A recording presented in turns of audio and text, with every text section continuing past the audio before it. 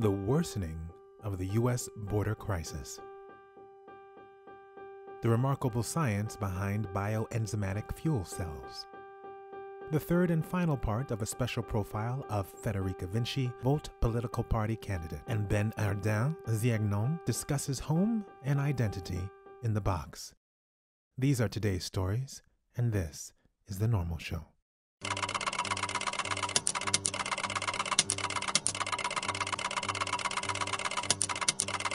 Buongiorno, sono Marco Micheli. Chi attraversa il confine tra Messico e Stati Uniti spesso lo fa mettendo a rischio la propria vita e le condizioni di arrivo e di accoglienza non sono tra le migliori. Ecco alcune testimonianze. Questo è The Normal Show.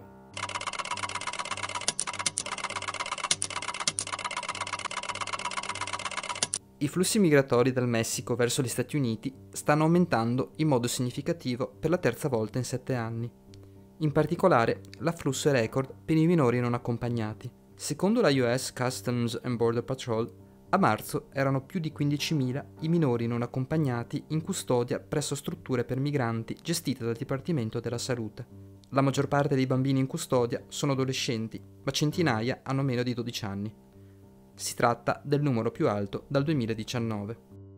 I minorenni sono detenuti in strutture che lo stesso segretario del Dipartimento dell'Interno Alejandro Mayorkas ha definito non adatte ai bambini.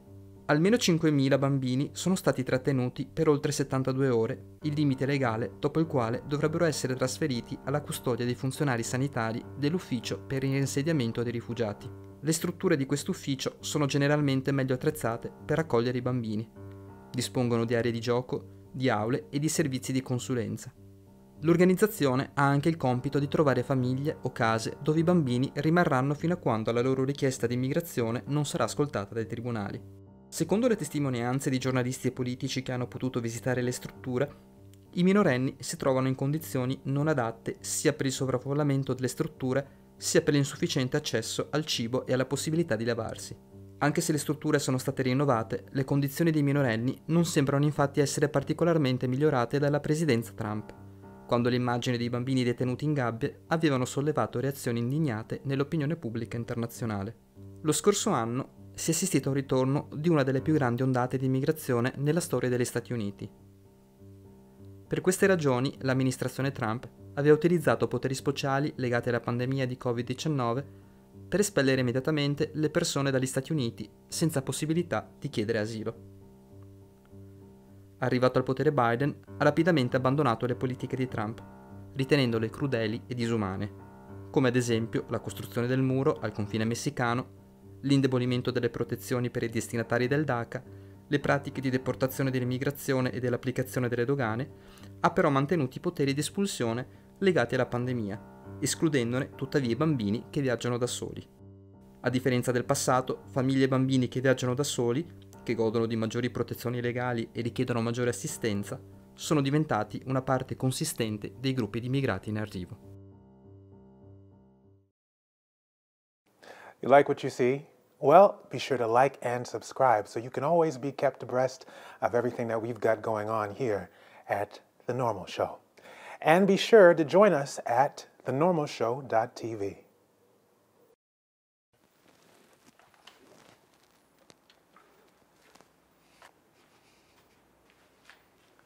Forse avete perso qualcuno degli episodi recenti, ma non vi preoccupate, li abbiamo raccolti in una versione più lunga. Questo è The Normal Show. Now let's take a look at what future science can mean to us right here in the present. This is The Normal Show.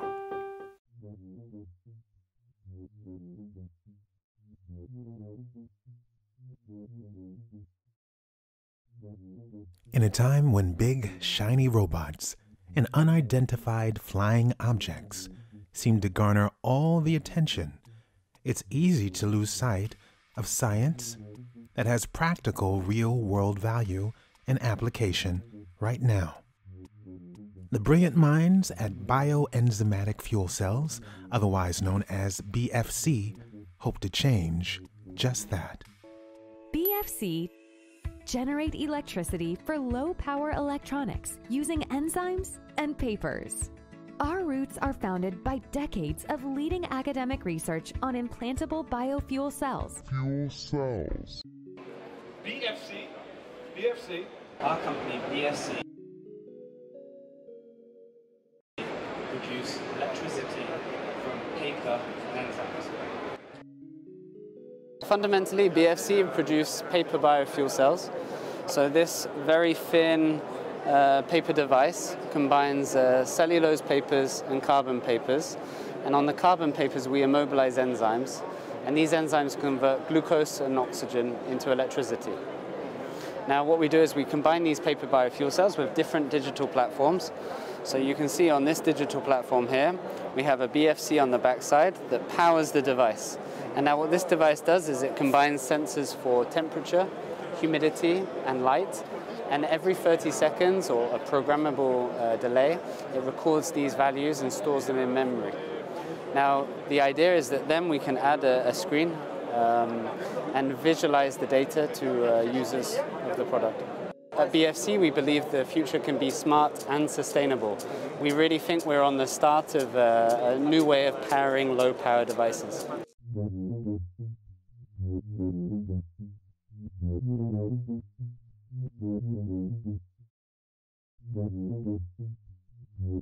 My name is Marie Berchel. I'm a doctor in electrochemistry and senior scientist at BeFC. So in my hand I have a bioenzymatic fuel cell. It's made of paper, of carbon and cellulose paper, and it's totally compostable, biodegradable, and we use enzymes to convert glucose and oxygen into electricity.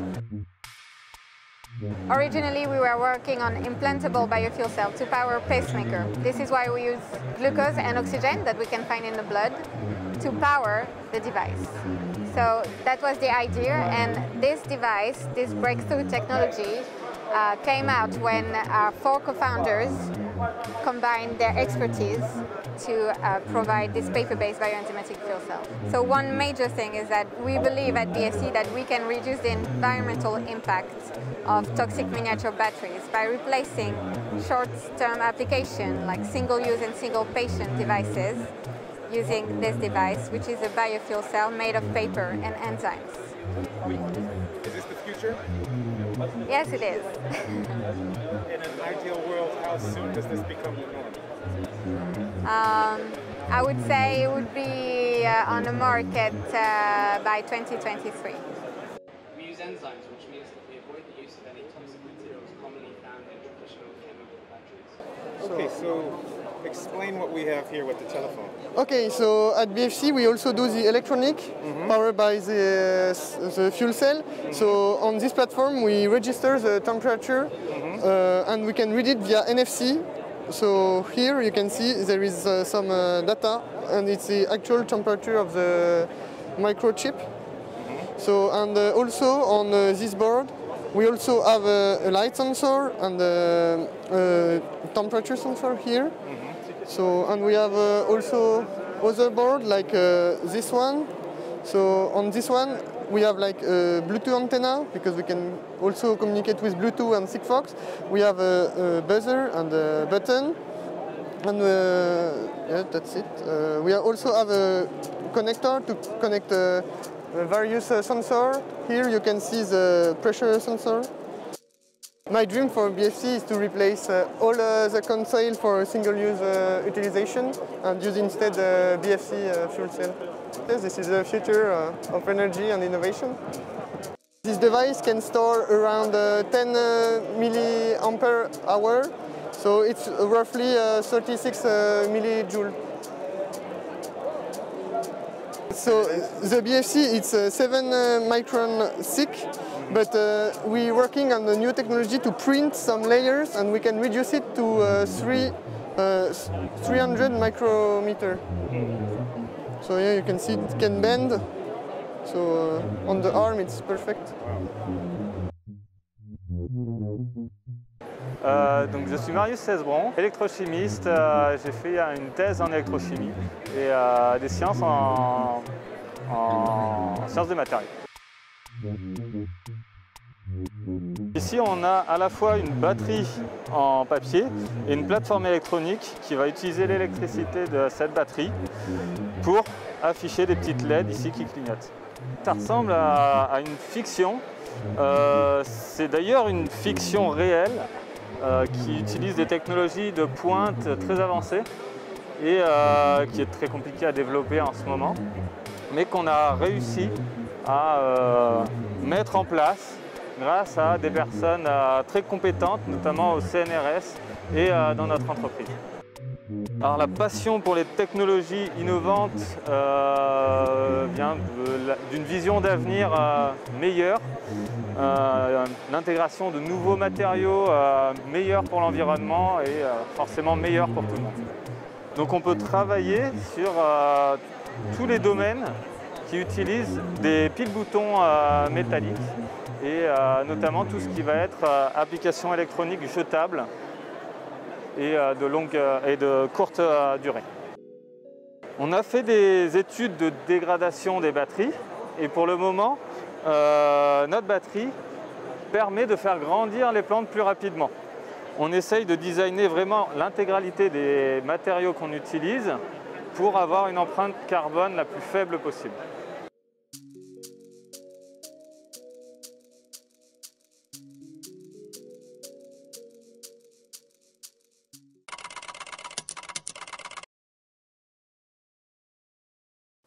At The Normal Show, we believe in the power of storytelling. So please send us your stories at hello@thenormalshow.tv.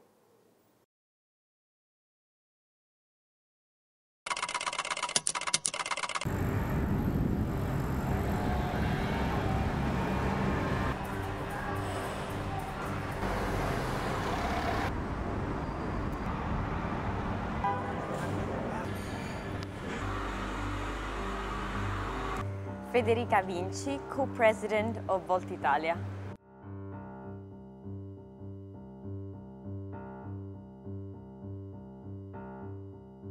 Climate change, I will never stop saying this. This is the fight of our lives. We tend to underestimate it a lot. And we, I mean we as people, but as people, as politicians, as institutions, as European Union, I don't think that we have fully understood the problems that climate change will bring, not even in our generations, but the generations of our children. And I say this with the full understanding that one of the reasons why I might not have children is because I'm afraid of climate change for them. And this is not something that I say easily, and the worst part is that this is not something that you can understand or make people understand easily, even because if you think about our country, especially, I don't know, like the south of Italy, we're still fighting a recession that came 10 years ago. And if you have to feed your children and like the only thing that works is like super industrialized food that in order to be made uses a huge amount of CO2 but still is cheap, you're not going to care about climate change. You're not.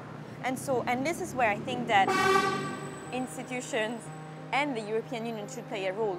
We need to understand that the actions of the individual can have an impact, but it's also too late for the single actions of the individuals to have an impact. So it's time for our institutions, the European Union, to make severe changes and severe policies about climate change, on climate change. One of the policies that we propose and that I think might be one right step toward a solution is a carbon tax. It's a carbon tax for the European Union, adjusted for the borders and for the products that get in and for the products that get out. And I say this because I understand that, and on the other side, while we make this carbon tax, we need to take care of the fact that the people that are going to suffer the more from this carbon tax are not the one who live in Paris or the one that live in the center of the world, but the one that need the car to get to work. So we're talking about the banlieue, the neighborhoods, or we're talking about small towns, or we're talking about those people that work in agriculture. So we need to make sure that any kind of tax that is right and fair, because we need to start fighting seriously climate change, that is imposed, its cost doesn't fall on the people that actually need to work because of the fuel and the CO2 emissions that they do. And I think that this should be the first thing that we need to do. And the second thing that we need to do is really to, and this is like on the politics side, and on the activist side, I think that we need to start make people more sensitive about the topic of climate change in a way that literally gets to the schools, to the very young age, to the parents of the students. I think that one of the great things that happened in the past years is Fridays for Future. And it's not just because they mobilized young kids, but because for the first time, it's children who are telling their parents how they are supposed to behave in order to save their own future. And this is massive because if there is someone that parents should listen to, it's their kids. And hopefully this will move also parents that are the one who have the power to put a cross on a ballot and vote, to start voting for those people who are really serious about climate change and not those that not even talk about it because it's not a sexy topic. So these are hopefully the way to go forward, and we will always be strong about climate change, always keep advocating about climate change, especially because, as I said, I would like to have kids one day, but I'm afraid to have them if the conditions stay what we are living right now.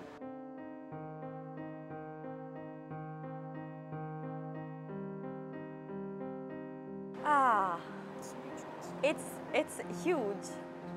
So my ideal European Union is a union in which every single citizen that comes or live here feel free to express the maximum of its own potential. It's a European Union where it doesn't matter where you are from, if you're from Italy, from Poland, from France, you feel free to be yourself. And the European Union as a state, as a government, as a country, hopefully, because my dream is a united European Union, gives you the means to understand what is your potential, to understand what your passions are, to understand who you are, your personality, your orientation, whatever it is. So it gives you the means to understand it, and it gives you the means to fulfill it in a society that is willing, able, and free to accept you as you are. And you don't have to change, you don't have to die for it, you don't have to be beaten for it, you don't have to fight for it, because as a simple human being, for the simple fact that you're born and you're a European, your country provides for you the means for understand and for fulfill your own potential. This is my dream European Union. A very big answer for a big question, but yeah. My name is Federica Vinci, and you're watching The Normal Show.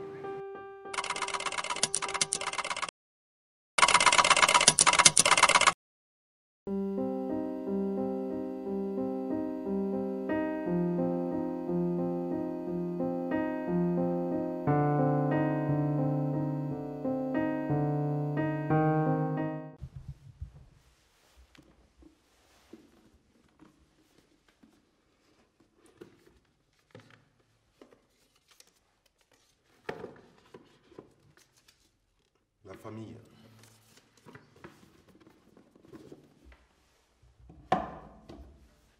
Donne-nous ton concept de la famille.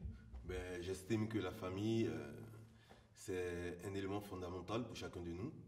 Dans la famille, on a le soutien, on a l'amour dont on recherche de la part comment on appelle, de notre entourage, et le soutien aussi.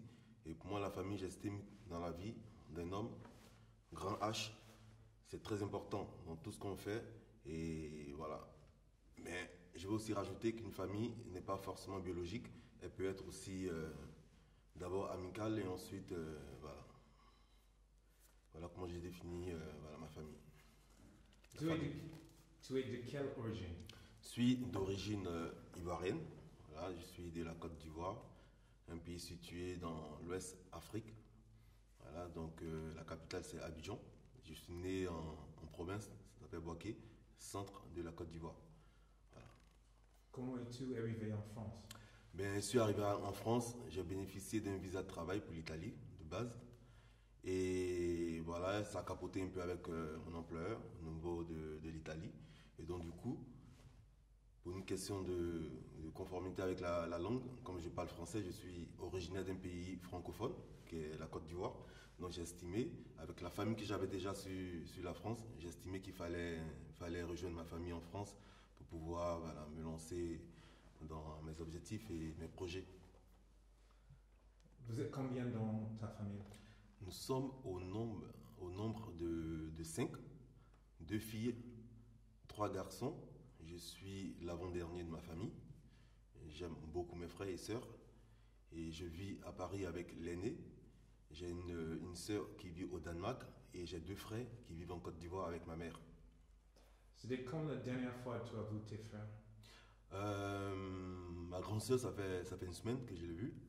Il y a un mois, j'étais au Danemark. J'étais au Danemark pour rencontrer ma mère qui était en vacances pour 3 mois en Europe.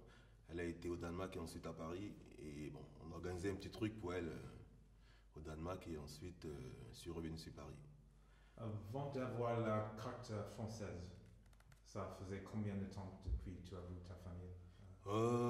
Ça fait environ 5 ans que je n'ai pas vu ma famille. Enfin, je vais dire ceux qui sont en Côte d'Ivoire. Et ma famille me manque. Mais je ne suis pas nostalgique forcément. Je ne suis pas nostalgique de la Côte d'Ivoire parce que je suis un peu quelqu'un qui est très assoiffé de découvrir de nouveaux endroits. Donc du coup, la Côte d'Ivoire qui est mon pays natal, donc du coup, je veux découvrir ailleurs que la Côte d'Ivoire. Si tu peux parler avec les jeunes qui voudraient venir ici en France, tu veux dire quoi? Ben écoutez, moi, comme je le dis souvent sur certains forums, je dis la France ou l'Europe ne diront pas que c'est l'Eldorado, mais sachant que c'est pas ce qu'on s'imagine. Il y a voir l'Europe à la télé et à vivre en Europe. J'encourage ceux qui veulent découvrir ailleurs à venir en Europe, mais de respecter un certain nombre d'éthiques en fait.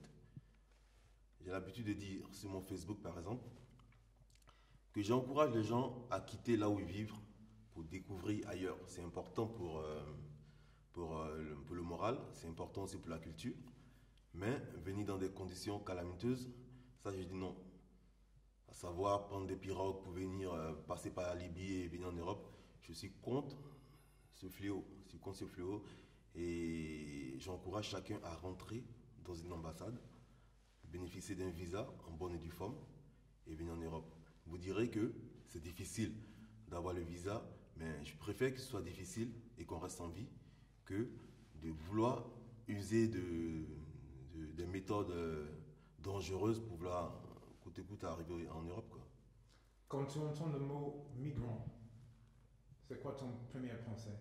Migrant, quand j'entends le mot migrant, ma première pensée c'est la désolation d'abord. La désolation parce que j'ai été dans des camps de migrants avec des amis. On a été fait des dons à des migrants et je sais ce que c'est qu'être migrant. D'abord, être éloigné de la famille, c'est vraiment pas évident. C'est vraiment pas évident. Et même pour nous qui avons cette chance d'avoir des parents en Europe, qui avons été abrités par ces parents-là avant d'habiter chez nous, on sait ce que c'est que cette épreuve-là. Elle est très difficile. J'ai vu des gens qui dorment sous des tentes. En hiver, c'est pas évident. C'est pas évident, cette situation qu'ils vivent. J'ai vu des bébés, j'ai vu des enfants avec le père et la mère dormir à plat le sol. C'est difficile. C'est difficile.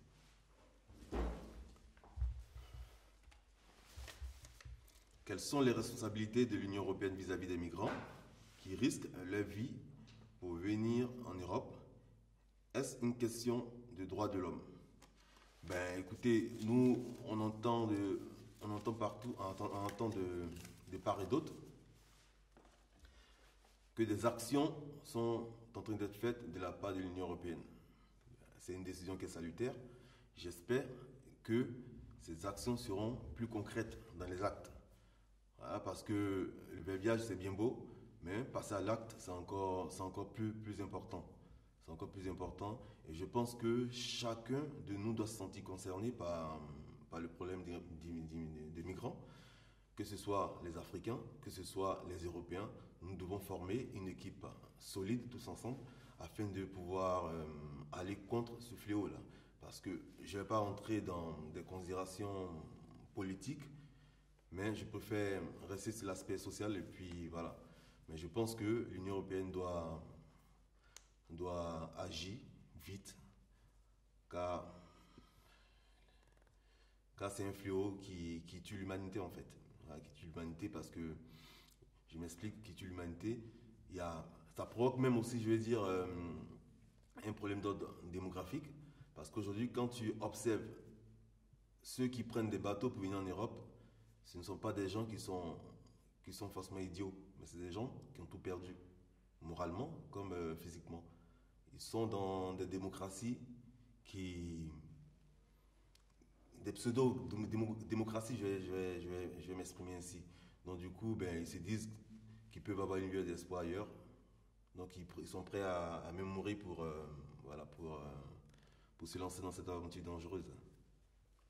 Je vais dire un mot, tu dis le premier mot qui arrive, ok? Mer. Mer. Mer, je fais allusion à la Méditerranée.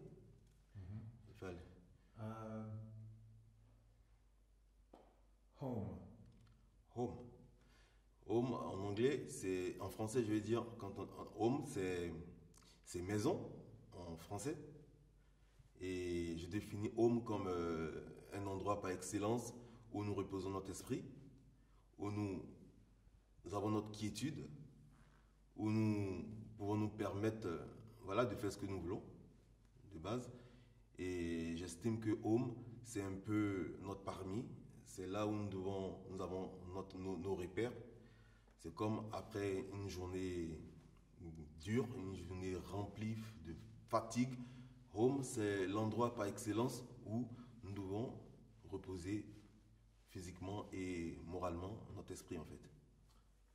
Dernier mot, espoir. Espoir. On dit chez nous en Afrique que l'espoir fait vivre. Bon, je ne sais pas, excusez-moi si c'est les Africains qui l'ont dit ou c'est les Européens, je ne sais pas. Mais c'est des mots, enfin c'est une expression que j'ai connue en Afrique en fait. On dit l'espoir fait vivre. Effectivement, la vie est faite d'espoir. Parce que moi, de base, j'ai un moral qui meurt difficilement en fait. Voilà, j'ai un moral qui est solide, peu importe l'épreuve à laquelle je suis confronté. Voilà, je me dis qu'avec l'espoir, on peut atteindre tout ce qu'on recherche. Peu importe les difficultés auxquelles on peut s'y affronter, il faut toujours pouvoir braver tout avec l'espoir. Voilà, l'espoir c'est comment on appelle, c'est une arme que chaque personne, que ce soit homme comme femme, nous devons tous posséder, comme on appelle, cette arme-là pour pouvoir braver les obstacles qui nous font face. Quoi. Bernardin, merci. Je vous en prie.